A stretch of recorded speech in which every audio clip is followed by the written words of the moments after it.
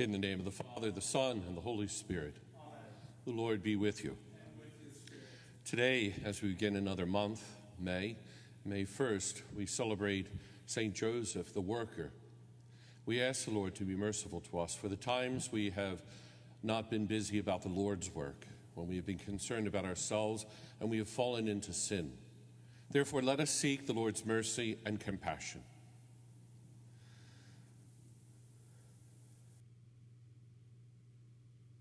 And let us begin by having the courage to say, I confess to Almighty God and to you, my brothers and sisters, that I have greatly sinned in my thoughts and in my words, in what I have done and what I have failed to do, through my fault, through my most grievous fault. Therefore I ask, Blessed Mary, ever Virgin, all the angels and saints, and you, my brothers and sisters, to pray for me to the Lord our God. And may Almighty God have mercy on us, forgive us our sins, and bring us to life everlasting. Amen. Lord, have mercy. Lord, have mercy. Christ, have mercy. Christ, have mercy. Lord, have mercy. Lord, have mercy. Let us pray. O God, creator of all things, who laid down for the human race the law of work, graciously grant that by the example of St. Joseph and under his patronage, we may complete the works you have set before us and attain the rewards you promise. Through our Lord Jesus Christ, your Son, who lives and reigns with you in the unity of the Holy Spirit, one God forever and ever. Amen.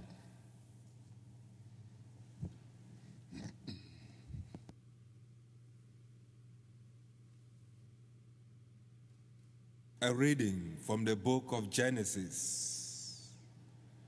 God said, "Let us make man in our image after our likeness. Let them have dominion over the fish of the sea, the birds of the air, and the cattle, and over all the wild animals, and all the creatures that crawl on the ground." God created man in his image. In the divine image, he created him. Male and female, he created them. God blessed them, saying, "Be fertile and multiply, fill the earth and subdue it. Have dominion over the fish of the sea, the birds of the air, and all the living things that moved on the earth." God also said, "See, I give you every seed-bearing plant all over the earth, and every tree that has seed-bearing fruit on it to be your food, and to all the animals of the land, all the birds of the air, and all the living creatures that crawl on the ground. I give all the green plants for food." And so it happened. God looked at everything he had made, and he found it very good. Evening came, and morning followed, the sixth day. Thus the heavens and the earth and all their array were completed, since on the seventh day God was finished with the work he had been doing. God rested on the seventh day from all the work he had undertaken. So God blessed the seventh day and made it holy, because on it he rested from all the work he had done in creation. The word of the Lord. Thanks be to God. Lord, give success to the work of our hands. Lord, give success to the work of our hands. Before the mountains were begotten, and the earth and the world were brought forth, from everlasting to everlasting you are God. Lord, give success to the work of our hands. You turn men back to dust, saying, "Return, O children of men. For 1,000 years in your sight are as yesterday, now that it is past, or as a watch of the night. Lord, give success to the work of our hands. Teach us to number our days aright, that we may gain wisdom of heart. Return, O Lord, how long? Have pity on your servants. Lord, give success to the work of our hands. Fill us at daybreak with your kindness, that we shout for joy and gladness all our days. Let your work be seen by your servants, and your glory by their children. Lord, give success to the work of our hands.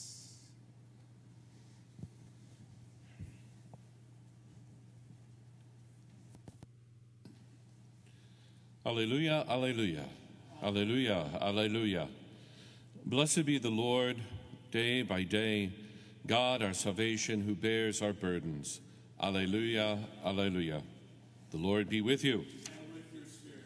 A reading from the Holy Gospel according to St. Matthew. Glory to you, Lord. Jesus came to his native place and taught the people in their synagogue. They were astonished and said, "Where did this man get such wisdom and mighty deeds? Is he not the carpenter's son? Is not his mother named Mary, and his brothers James, Joseph, Simon, and Judas? Are not his sisters all with us? Where did this man get all this?" And they took offense at him. But Jesus said to them, "A prophet is not without honor except in his native place and in his own house." And he did not work many mighty deeds there because of their lack of faith. The Gospel of the Lord. Praise to you, Lord Jesus Christ. As I said at the very beginning of Mass, today we celebrate St. Joseph the worker. It's a memorial for today, May 1st. And I believe, if I'm not mistaken, it was in response to communism, and May 1st was a big celebration for Russia after communism took over. And it reminds us of the dignity of work, as we even hear in our first reading from the book of Genesis. God is not just sitting up there in heaven taking his ease. God is constantly at work in the world. From the very beginning of creation, God has always been at work in our lives. You know, the work of love is always outpouring. Love is never stagnant. Love is always giving of itself. It's always at work in our lives. Love is not an adjective. Love is a verb. It's an action word. Yes, the Lord does take his rest on the seventh day, but the Lord is constantly at work in our lives. And it reminds us that we are made in God's image and likeness. And in such, we need to be at work in our life and in the life of God. How do we do that? By continuing the Lord's work. You know, today, if you were reading the readings for today, you would have heard from the Acts of the Apostles the call of Saul when he was knocked to the ground by the bright light, and the voice of Jesus saying, "Why are you persecuting me?" And after a number of days being blinded, when he received his sight, instead of being Saul and persecuting Christians and those who followed Christ and his law of love, his work of love, immediately we're told that he gets up and he begins to proclaim the good news of Jesus Christ. It reminds us that no matter what type of life we lead, the Lord is calling us to something better. He is calling us to work in the vineyard of the Lord for the greater good of other people. We think about the people today who are the essential workers. It's not the high and the mighty. We've come to find out it's the people that are in the grocery store. It's those who are in health care. It's those who serve us every day, the number of various essential workers. And what are they doing? Their work is always for the other, for the love of the other. Today, take some time. Reflect upon how God has been at work in your life in so many varied and beautiful ways. And then get busy about the Lord's work in your life. Share the gospel message today.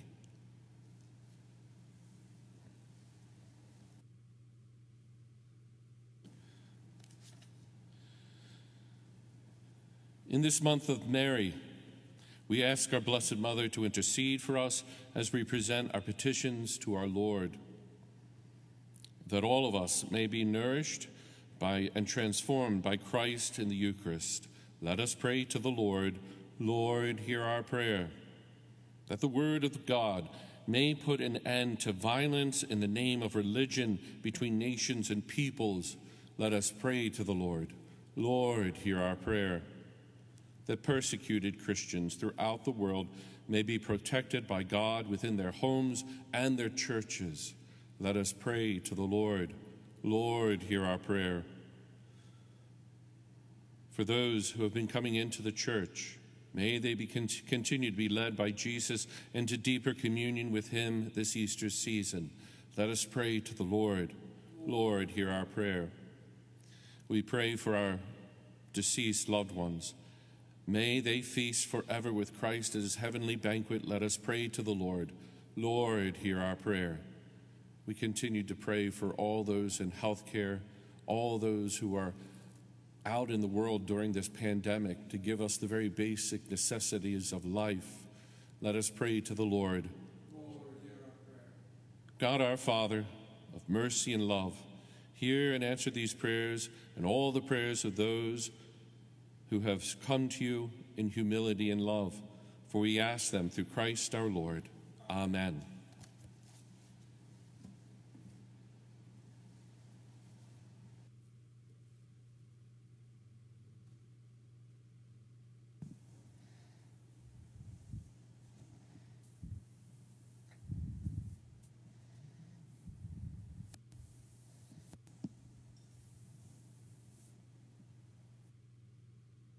Blessed are you, Lord God of all creation, for through your goodness we have this bread to offer, which earth has given, human hands have made.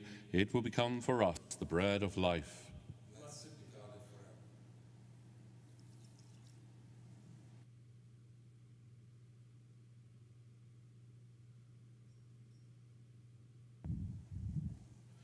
Blessed are you, Lord God of all creation, for through your goodness we have this wine to offer, fruit of the vine, work of human hands. It will become our spiritual drink. Blessed be God forever.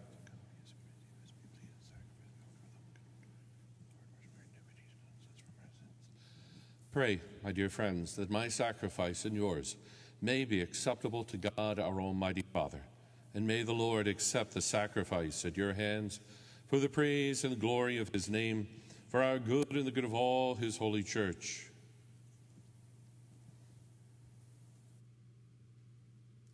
O God, font of all mercy, look upon our offerings, which we bring before your majesty in commemoration of Saint Joseph, and mercifully grant that the gifts we offer may become the means of protection for those who call upon you through Christ our Lord. Amen. The Lord be with you. And with your spirit. Lift up your hearts. We lift them up to the Lord. Let us give thanks to the Lord our God. It is right and just. It is truly right and just, our duty and our salvation, always and everywhere to give you thanks, Lord, Holy Father, Almighty and eternal God, on the commemoration of Saint Joseph, to give you fitting praise, to glorify you and bless you. For this just man was given by you as spouse to the Virgin Mother of God, and set as a wise and fruitful servant in charge of your household, to watch like a father over your only begotten Son, who was conceived by the overshadowing of the Holy Spirit, our Lord Jesus Christ. Through him the angels praise your majesty, dominions adore, powers tremble before you.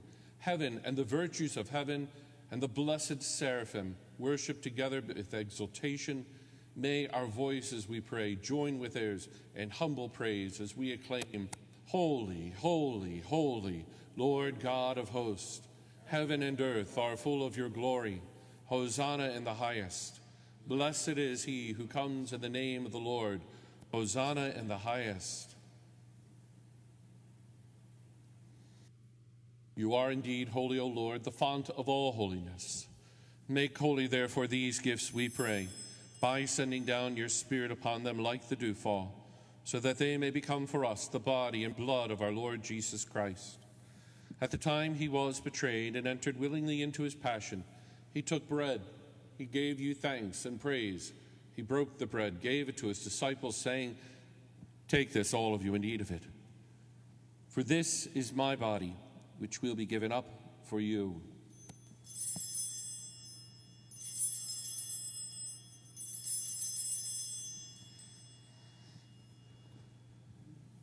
In a similar way, when supper was ended, he took the chalice.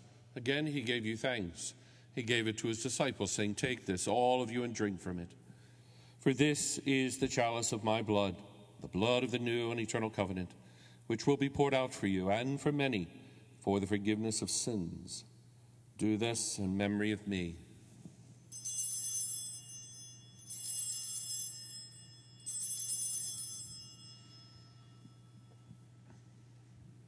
The mystery of faith.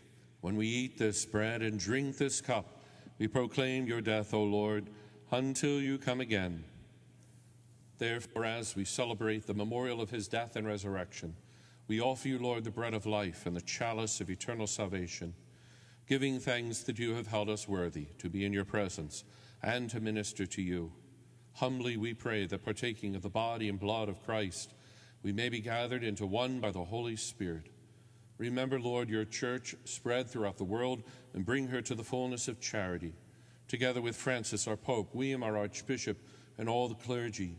Remember also our brothers and sisters who have fallen asleep in the hope of resurrection, and all who have died in your mercy. Welcome them into the light of your face. Have mercy on us all, we pray, that with the Blessed Virgin Mary, Mother of God, St. Joseph, her beloved spouse, the blessed apostles, and all the saints who have pleased you throughout the ages, we may merit to be co-heirs to eternal life, and may praise and glorify you through your Son, Jesus Christ. Through him, with him, and in him, O God, Almighty Father, in the unity of the Holy Spirit, all glory and honor is yours forever and ever. Amen. And now, at the Savior's command, formed by divine teaching, we dare to say, "Our Father, who art in heaven, hallowed be thy name. Thy kingdom come, thy will be done, on earth as it is in heaven. Give us this day our daily bread, and forgive us our trespasses, as we forgive those who trespass against us.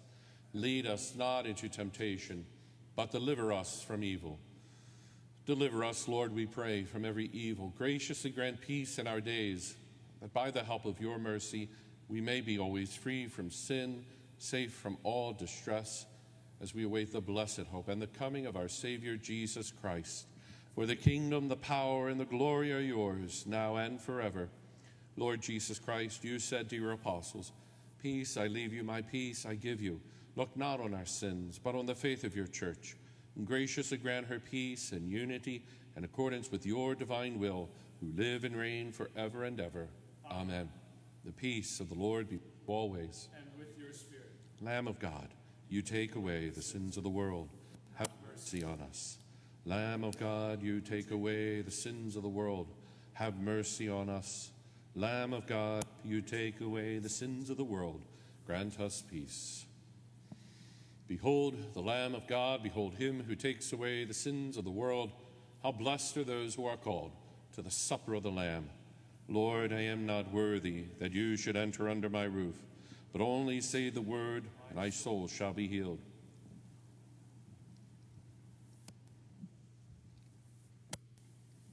Whatever you do in word or deed, do everything in the name of the Lord, giving thanks to God through him. Hallelujah.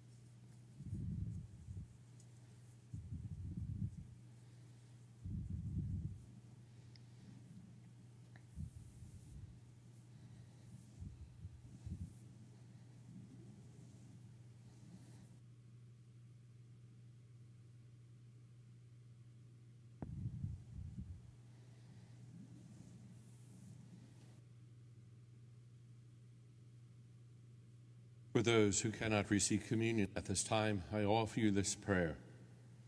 My Jesus, I believe that you are present in the most holy sacrament. I love you above all things, and I desire to receive you into my soul. Since I cannot at this moment receive you sacramentally, come at least spiritually into my heart. I embrace you as if you were already there, and I unite myself wholly to you. Never permit me to be separated from you. Amen. Let us pray. Having fed upon heavenly delights, we humbly ask you, O Lord, that by St. Joseph's example, cherishing in our hearts the signs of your love, we may ever enjoy the fruit of perpetual peace through Christ our Lord. Amen. Of course, today is the beginning of May, and as we heard in our prayer for the prayer of the faithful, we begin the month of Mary, one of 2 months we celebrate for the Blessed Mother, May and October. During this month of May, maybe it might be good to at least say a decade of the Rosary once a day, if not the entire Rosary. Also today, I believe at 12 noon, the bishops of Canada and the United States will consecrate our countries to the Blessed Mother, once again, seeking her intercession in our lives. During this time of pandemic, of uncertainty, and we don't know what's going to happen with the future, with our lives, how it will change, it is good to remember our faith. It is our faith that has brought us 2,000 years of security and love. It's good for us to turn to our faith and our devotions at this time. Maybe tune in on the different websites where you will see the consecration taking place at noon today. The Lord be with you. And with your spirit. May Almighty God bless you all, the Father, the Son, and the Holy Spirit. Amen. The Mass is ended. Go in peace. Thanks be to God. Saint Michael, the Archangel, defend us in battle. Be our protection against the wickedness and snares of the devil. May God rebuke him, we humbly pray. And do thou, O Prince of the heavenly host, by the power of God, cast into hell Satan and all evil spirits who prowl about the world, seeking the ruin of souls. Amen.